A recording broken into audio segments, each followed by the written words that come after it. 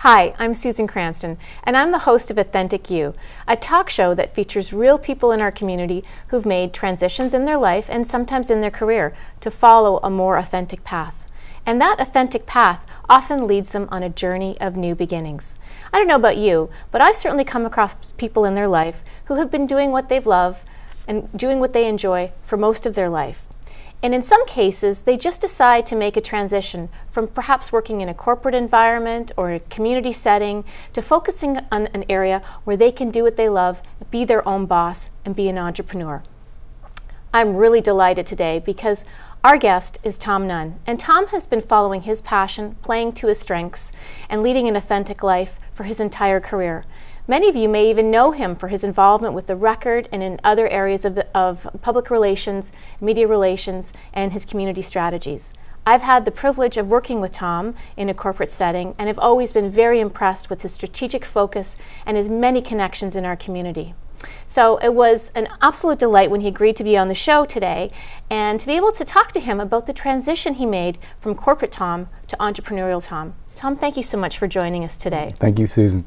So there have been so many changes that have happened for you in the last few years, and I've watched in wonder and delight and just have been absolutely thrilled for what you've been going through in terms of making a change. Can you tell us a bit about what it's been like to make that transition?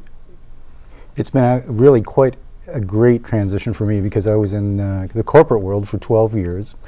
And I was in the media for 20 years before that. And really I decided that it was time for me to make a move and become my own boss. Because the biggest change for me has not been what I'm doing technically day to day, it's the same thing, but I'm actually doing it under my own control. That has been a very positive thing for me. I wouldn't recommend it for everyone, but there's been a 30-year build-up to this. I actually studied it at least for 3 years and thought about it, planned it out before I made that jump off the cliff, so to speak. So it was quite a big thing, and loving it. It was a lot easier for me, I think, because I did wait and planned it out very carefully, studied what I was going into, and then was ready to go as soon as I hit the ground. And that's exactly how it felt. I hit the ground running. You did hit the ground running, and you have so many connections and so many people that you know and so much experience. But you said it wasn't for everyone, so I want to drill down a little bit on that. So there probably were some challenging times or some things that you would say that perhaps you wish you would have known before you ventured out into this. Can you talk a little bit about that? Well, I knew this was coming, but I think every entrepreneur, everyone who makes the jump out on their own runs into this shock.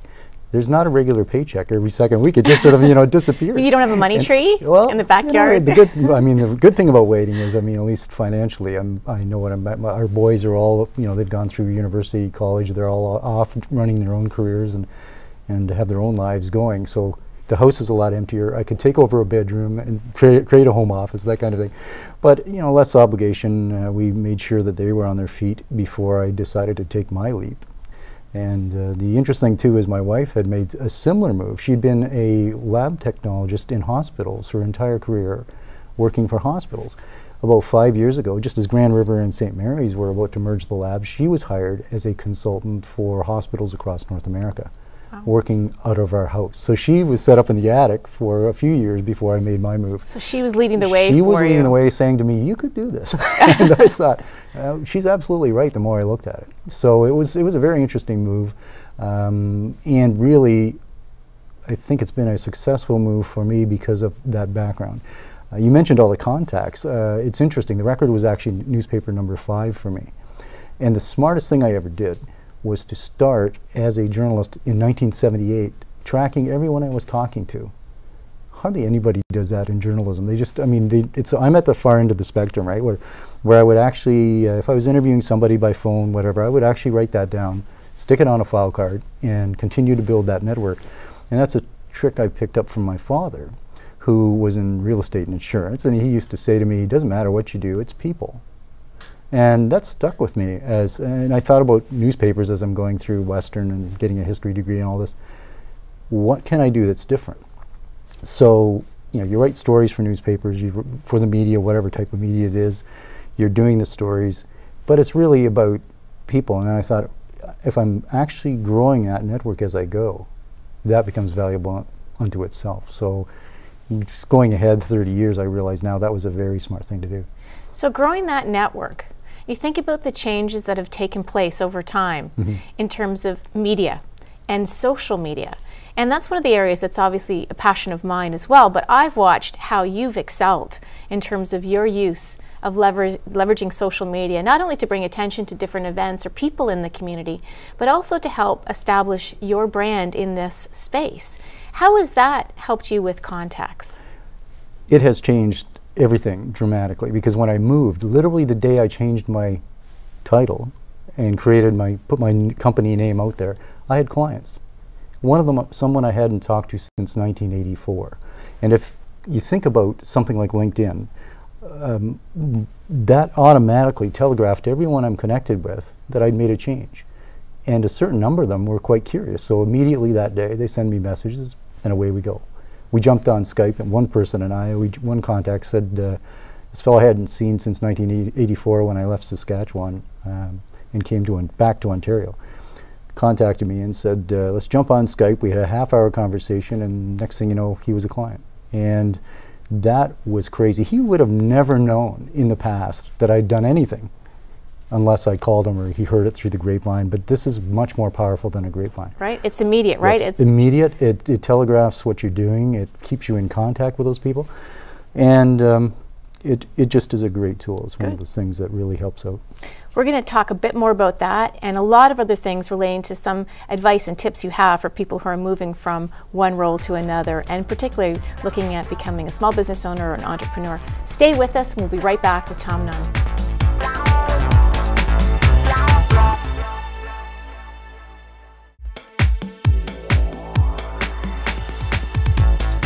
Hi, and welcome back to Authentic You, a talk show that features real people in our community who've made transitions in their life and their career to follow a more authentic path.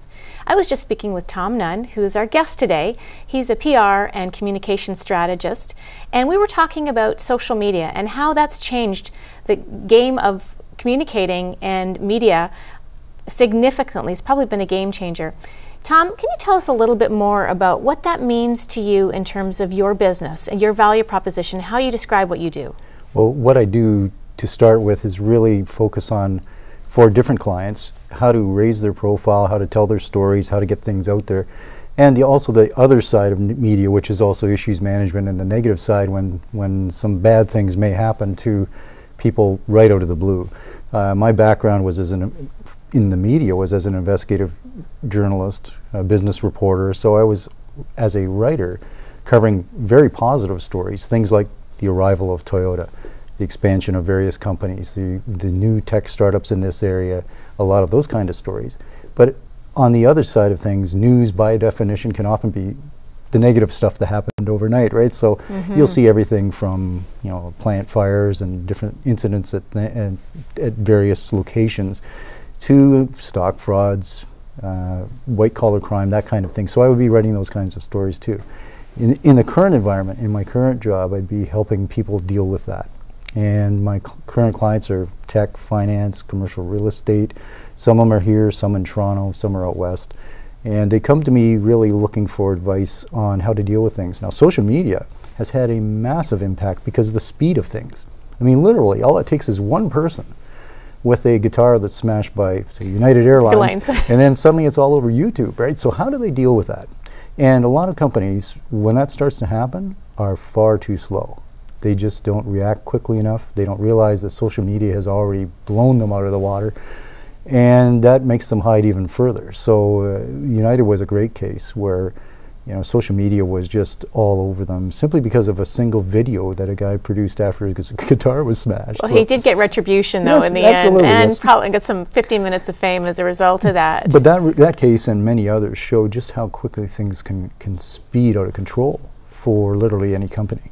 So that's something that I think the entire media world is dealing with, whether it's the newsrooms themselves are dealing with just the speed and functions and how do they communicate with the growth of the web and how big it is.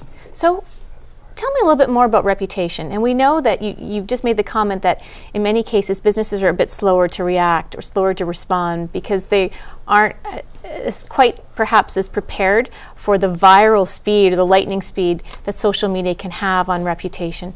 What is reputation? Why is it important? Well, I think on a personal level, we all know that really when it comes to, say, getting a job, your reputation is vital. It can make the difference between getting a job or getting hired in certain locations or whatever and not getting it. Just that ability to have somebody speak to your strengths. In the corporate world, it's massive because it can touch literally anyone, any audience. So if you take a company like, let's say BP, that had the oil spill in the Gulf of Mexico, suddenly something happens and it can affect their entire future of the company, whether it's the sales, it can just spin out of control. BP is another great case because, you know, it's bad enough having the incident on the Gulf, having millions of barrels of oil in the Gulf, but when your CEO is caught on camera saying, "I'd like my life back," and telegraphing to the world that it's all about BP and not the people who've been affected or the wildlife that's being destroyed, that's a very major reputational exposure. So there's a mistake there. Huge There's been mistake. a major mistake at Yes. a very senior level in an organization. There are probably many mistakes that people made, pitfalls that could be avoided. Can you talk to us a little bit about what those are? Well, the wildest ones are the self-inflicted ones. The BP one is a glaring one that I use in media training sessions with executives to show them how quickly it happens if they don't think and prepare. I've seen other cases. There's a great celebrated case out of Alberta where the head of Alberta Health Services was being chased down by reporters, and they call these scrums where reporters are just trying to get answers to questions. And he literally tells them he's eating his cookie repeatedly. Leave me alone, I'm eating my That's cookie. right. I'm eating my cookie. I'm eating my cookie. Well, that cost him his job just days later. You could have more time to eat his cookie. And really, what would have been the pain to stop for 5 minutes and answer a couple questions? Instead, I mean, maybe he did have low blood sugar or whatever, but still you can see where a simple incident like that and not being prepared for it or ready to deal with the public can backfire dramatically. So a lot of what I do is try to guide people through that, especially on the negative side. The positive side of things is quite different, where we're just looking to get stories out and try to build the profile of, some are small companies, startups in the area, others are major companies that have international profiles. So it's an interesting territory. So if you only had a minute or two to describe to someone, you know, things that they should absolutely avoid, even as a novice, not a CEO or someone who is the head of an organization, what would be 2 or 3 things that you would say, whatever you do, avoid this? Whatever they need to do. They need to avoid going out there without practicing. They actually need to think about what they're saying before they go out there. One of the things I talk about in media training is I say to them, listen, if you were an athlete, if you were a musician, if you were an actor, if you were literally anybody, you would practice. But for some reason, when you sit down with a reporter, you think you're having a single conversation with one person. It may reach billions of people. And you should think about that before you go out there and have that conversation. Wonderful. Thank you for that. We're going to take another quick break, and when we come back, Tom's going to tell us things that you can do to help your brand, to help your reputation, and to share your message. Stay with us. We'll be right back.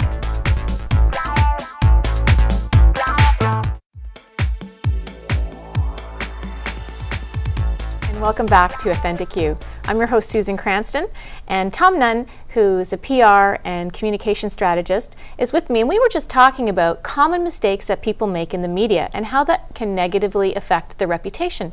But what I'm going to ask Tom about now is what positive things you can do to create a media blitz, to create awareness, particularly for companies who are starting up, or someone who's starting up as an entrepreneur. What advice would you have for them? How would you create that kind of positive brand? Well, they have to think about a number of things, just ways to get the word out, not only to their own connections and their own network, which is where social media is great, but also how to get it into mainstream media. If you want to look at newspapers, radio, TV, there are different things that they should focus on and ways they can reach out and tell their story. I mean, the first thing I think everyone, before they even decide to become an entrepreneur, is to think about that story. What's unique about it? If it's not unique, your business may totally fail anyway. So you need to really think about that story long before you start telling it. But then by the time they get established and out the door, that's when they can actually spend some more time in refining their key messages. When I say key messages, why do they exist? What's their business doing? Why is it important that somebody come to them? in my case, I had to do the same thing. I spent 3 years actually before I made this move, which to me seemed like forever, but because I like to do things quickly. But anyway, I actually thought about, you know, everybody can write. I mean, that, in theory, that's the biggest. No, they can't. Well, not everyone can write, but I'm basically generalizing that. I know what you mean. On the surface, it looks like everyone can write, and a lot of people who are in public affairs and journalism are great writers. So what makes me different? And so I had to think about that. For some time I thought, well, what sets me apart? Well, I'm focused on all kinds of, I have the double background of PR and journalism. But as a business reporter for 17 of the 20 years, I was an investigative reporter. I know what reporters can do, good, bad, and ugly. I've had to do some of that. So that's where I can help out some major clients figure that out before they walk into a wall, right? Because I've actually been involved in stories where, you know, that's been the agenda. You know, you're looking at it something and trying to develop it that way. So getting back to the startup question and those initial steps, news releases, interviews, telling their story to the media, and opening those doors are crucial. A news release can go around the globe very quickly. I had one client here in town where you know, they went from doing their work very quietly under the radar to having their news release on 18,000 websites. Wow. And then the Canadian press picked up the story, and it appeared in newspapers coast to coast in Canada. So suddenly overnight, they were known. And they were known by not just the average readers who are reading newspapers, but by their investors, potential clients, and that opened up some business for them. And that is the power of what a good story and a good campaign can do. Whether it's events, they could set up events and have various types of campaigns. I've been involved in some of that in my previous job. Yes. And that's another whole realm that they can look at. So there's something that you said about the time that you took to prepare for this, and also trying to create a distinction or something that separates you. And recently I heard this term in media, and I think it was Seth Godin who talked about being a purple cow. Right. And what that means. And can you talk a little bit about what that means to be a purple cow, and maybe what some of the pitfalls are if you become too out there, and how that can affect your brand? Well, in my case, the purple cow element in my case is I am very out there in the sense of having that kind of dual background. My previous corporate job was coast to coast for 12 years, dealing with all the media from the Globe and Mail and CBC on down to the smallest weeklies in Canada and radio stations. And that's something quite unique. Another thing Seth said that I thought was brilliant, he said, go out and make a ruckus, make art, do something important.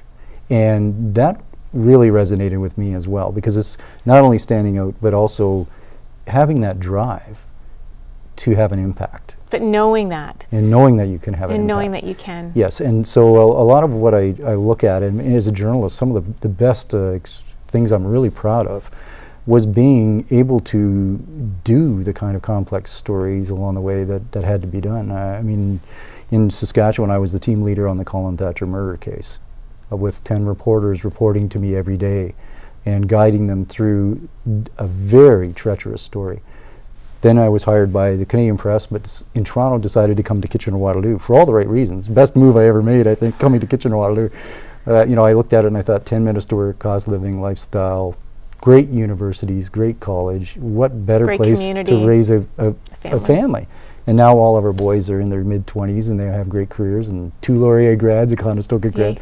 But came here and was thrown into the deep end as the senior business reporter, covering everything that moved. And last story I did before I moved into my corporate job was the Albert Walker case, which, you know, he disappears, leaves Ontario and disappears forever, it seemed.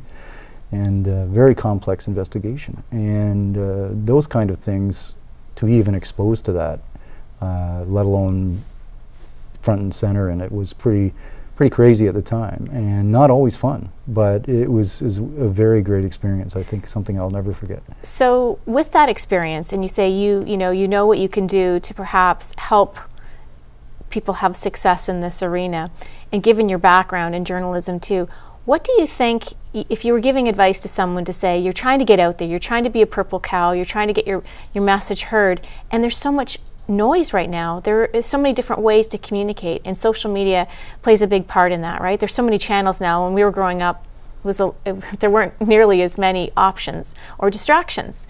So how do you suggest people can help the media or help journalists in terms of making sure that they're providing them with the information they need to share that message? The first question they need to ask themselves, is this really news? Is this something that the rest of the world really cares about? And I think everybody needs to do that before they start going out telling a story, because the first lesson everyone needs to get through their brain before they make a move out there and approach the media is, why would the media care? I mean, the media is very busy. I mean, every day there are hundreds of news releases that go out. So you're threading the eye of a needle before you even get started. So you have to make a very compelling story and make sure you're not just going out there expecting to write it. Stepping back and looking at media generally, they're not there to just tell your story. They're doing a job completely separate unto itself. A lot of experienced journalists view what they do as vital to democracy. They're not worrying about whether Tom and Nunn has a story to tell them. They're doing what's important, and I have to look at that. Every story I'm looking at, I have to think about, who cares? So it's a mixed agenda in certain respects, right? You've got the message you want to share. They have a higher purpose or something else that they're focused on, and it's finding the commonality, so that you can create a win-win situation. Yep, and it's really they're really out of everyone's control, and rightfully so. I would argue that's what they're doing. They're reporting on what's happening, the news as it is of the day, and they're following what those trends are. And your challenge as someone who trying to tell them the story is actually making it compelling and relevant. Because if it's just your world from your point of view, and you can't communicate why it's important to the rest of the world, it doesn't work. Okay, thank you for sharing that. One last question for you before we wrap up for today, and thank you so much for being on the show. If there's something you could do more of in 30 seconds or less, what would you do? Well, I think everyone would like to have completely unlimited leisure time, but that's not going to happen. But I've had such a great run in my own career, but also our family's very happy, very successful. We have a lot of fun playing music, that kind of thing, and I still find time for that. So it's one of those things that I love to do. I love to mix it up, have a different balance in my life than most people would even try to have. And I like to be busy on all kinds of fronts. Every day is different for me. And I want to keep it that way. Good. Thank you so much for sharing all of your insights, your perspective, and your experience. And thank you for joining us today. There are many choices in terms of how you could have spent your time, and we're delighted that you decided to watch Authentik You. I'd like to thank the fabulous crew and my producer here on Rogers TV Cable 20, my Authentik You team, who helps me with my hair, Scott Keller, and my makeup, Jen Havenga, custom-made jewelry that I have from Distinct Boutique, and my set by David Boy's Home Interiors. And I'd also like to thank Elise Bierstock, who's here to help all of our guests with questions that they may have. And I'd like to thank you. Remember, it's always a good day to be your authentic self. I hope you'll join us for our next show. Thanks so much, and we'll see you real soon.